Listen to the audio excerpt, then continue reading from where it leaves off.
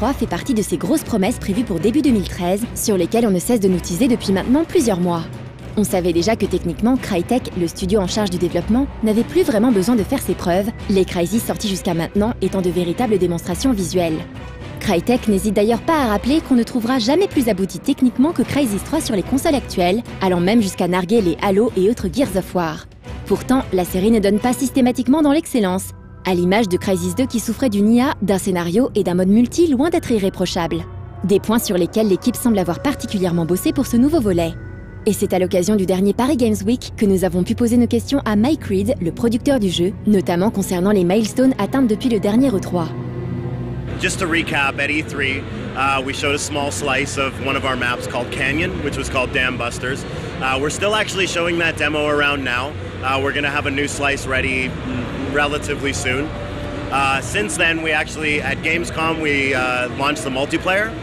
And the multiplayer side, we included 2 modes we showcased, which was our brand new Hunter mode and Crash site as well. And so here again, we wanted to bring the multiplayer out to a new consumer group, and Paris Games Week was one of our targets for that. Le mode multijoueur mis en avant ces derniers temps se pointe effectivement avec quelques modifications qui découlent directement des feedbacks de la communauté concernant les épisodes précédents. Parmi les 8 modes présents dans le jeu, on trouvera bien évidemment du deathmatch classique ou en équipe, mais aussi le mode Crash Site, issu du deuxième volet et basé sur un principe de King of the Hill, ou encore le mode Hunter, qui oppose 2 chasseurs furtifs à un groupe d'intervention du sel.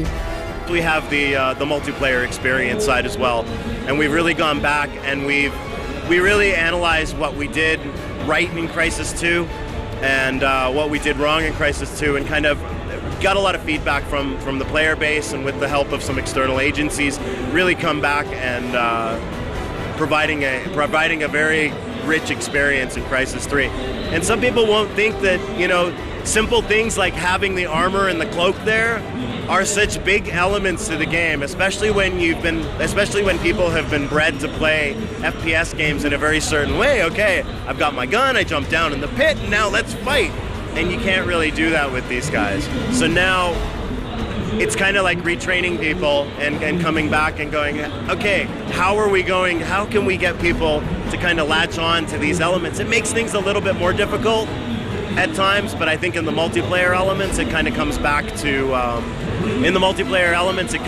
you know, how can we make that experience, you know, easier, but at the same time keeping that level of difficulty in there. And I think we have a good balance between them. L'arc semble faire un retour en force dans les jeux ces derniers temps. Il n'y a qu'à voir le nombre de grosses productions déjà sorties ou à venir proposant cette arme, comme les Assassin's 3, Far Cry 3 ou encore Tomb Raider. Une arme à la mode donc, qu'on retrouve parmi d'autres dans Crysis 3. Well, of course, the bow. I mean, I think everybody knows that that's really something that we've changed in there. And some people are like, well, that doesn't really fit in. It's like, you know, this is a futuristic thing. But it's like, we had this whole hunter theme and we wanted to come back to that. And, you know, with Prophet and Hunter and being back in the jungle again, something that kind of throws back and offers a unique experience. There's some other new weapons in there, such as the Typhoon. There's a bunch of new alien weapons as well. Some new attachments that people are going to enjoy too.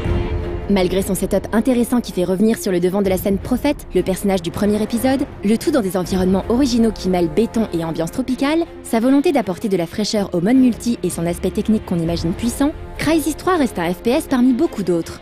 On peut alors se demander ce qui, d'après les développeurs, le différencie vraiment du reste.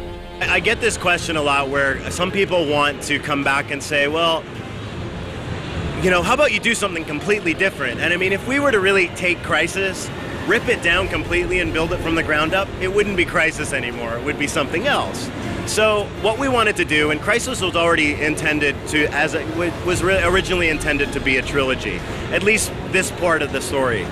So basically what we did, and we wanted to finish this off, and we wanted to finish it off with a bang, and take what we learned from Crysis 1 and Crysis 2 and combine those elements in Crysis 3.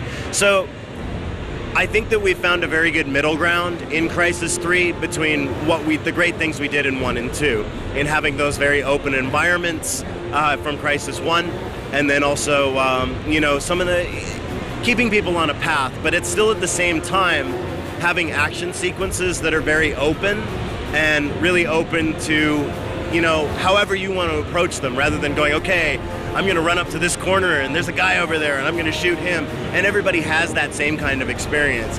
And what we want to try to do in Crysis 3 is really come back to the roots of that and have people approach the action sequences the way that they want to approach them. On attend évidemment de voir ce que donnera ce nouveau Crysis, en espérant qu'il ne mise pas uniquement sur son aspect technique, en proposant une expérience narrative unique et des idées intéressantes dans le game system. Réponse le 22 février prochain sur PC, PS3 et 360.